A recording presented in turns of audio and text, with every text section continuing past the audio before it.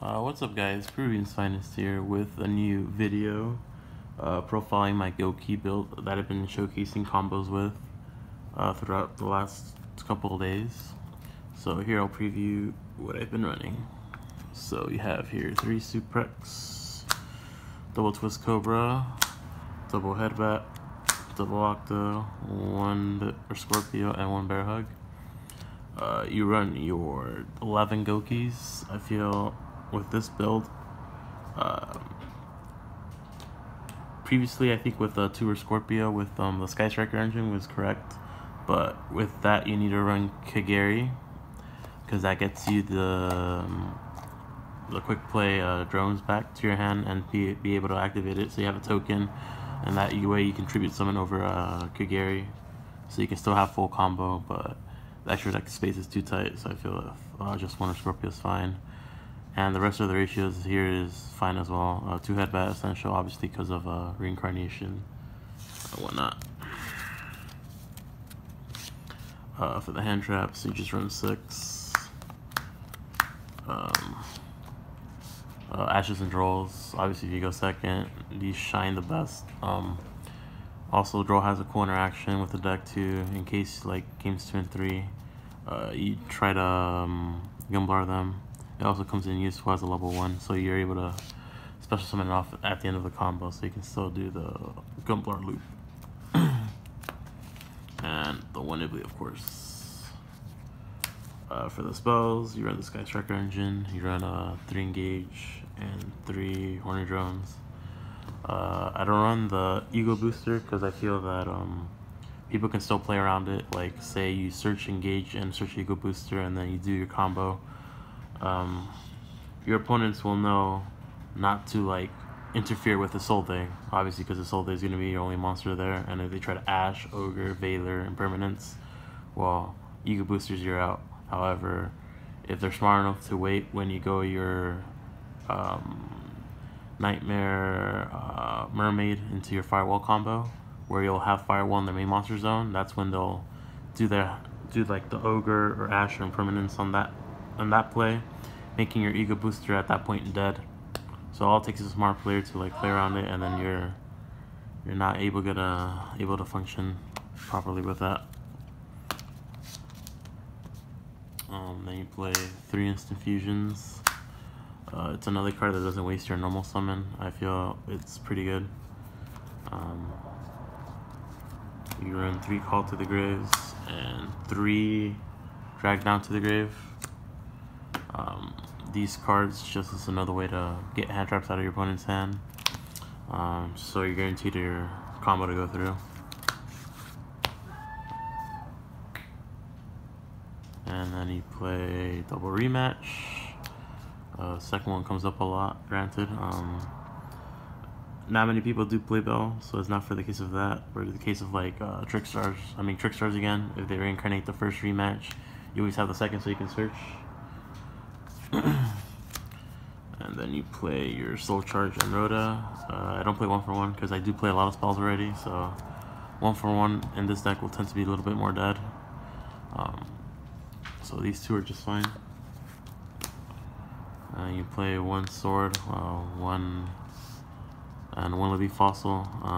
Living Fossil is a little bit better than all the other equip spells in my opinion. It lets you still combo. It's just that you can't. If you bring out a Gouki with this card, it won't equal like full combo, or it kind of interferes with the combo because it banishes the Gouki, meaning you won't get to search off the Gouki. But it's also a good way to like get a guy on board, extra guy on board, so you can like make more links.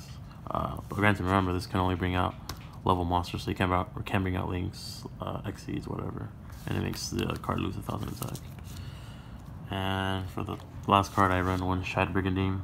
I feel like 1 might not be correct, but I feel 1 is okay because I really don't want to like draw into 2 and then have 1 being like another dead card in my hand, when just drawing the 1 is good enough because you're only gonna get the use out of it 1 time.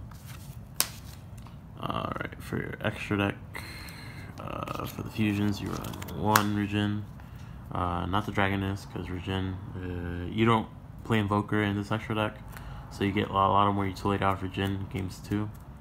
or playing second. The bait sells some stuff like floodgate monsters and whatnot. You play your nightmare packages. You play 1 unicorn, 1 Cerberus, double goblin, double phoenix, and 1 mermaid. Like throughout playing with the combos that I play with, I find these the correct number. 2 phoenix, obviously, for even so you can start games 2 and 3 like bait out back row and whatnot. Goblin's there for like a throwaway, so you can make your full combos and whatnot. And the other ones are just generic. Then you play your Warlord. I still play Warlord. I feel like it's a card that it's just too powerful not to play, and also answers like their opposing Warlord. Then you play the Firewall, Trigate, Sorceress, double Soul Day, and Linkrevo. Obviously, these are like the essential cards you need in your Gouki deck. Without these, it won't. Obviously, you're not making full combo, or the deck doesn't function as the way you're supposed. Like it's meant to be ran. Like these cards get you to your plays and whatnot. Double Soul Day, I feel is correct because if you rely on just that 1 Soul Day to go through, you're therefore cut off from your other plays.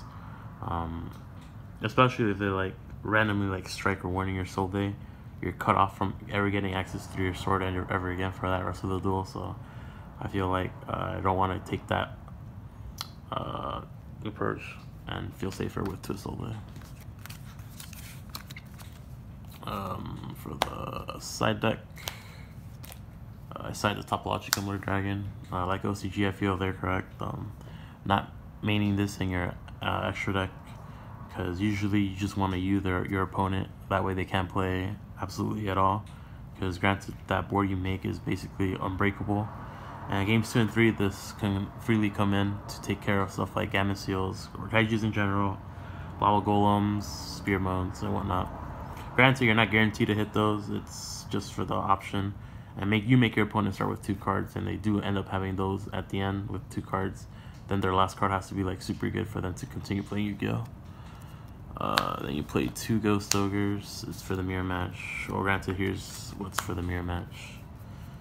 And let's see, play that. 3 winter cherries and these. Cherries, ogres, and permanents for the mirror, and this sometimes also for when you're going first in the mirror. Shared ride, it just makes your opponent say, makes the game say like, oh, you're like, if they want to continue searching, they're gonna have to give you more draws and whatnot.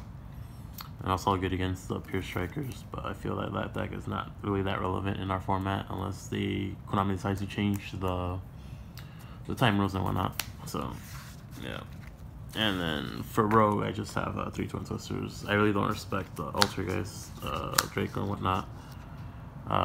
But like I said, your side deck can always be. It doesn't have to be like this side deck. The side deck can be just according to what your meta is. I'm just showing you a prime example of what a side deck would look like if like Nationals and whatnot. Well, you'll probably play a bunch of Sky Striker, Trick Stars, and the mirror match. But your side deck can be whatever you feel like.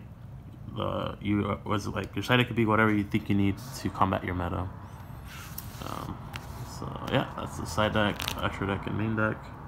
The main deck is 40 cards, and that's about it. If you guys have any other questions about Goukis or what you guys want to see about Goukis in the future, just comment down below, and I'll try to get back to you guys as soon as possible. And yeah, so take care, guys. Previous find this out. Laters.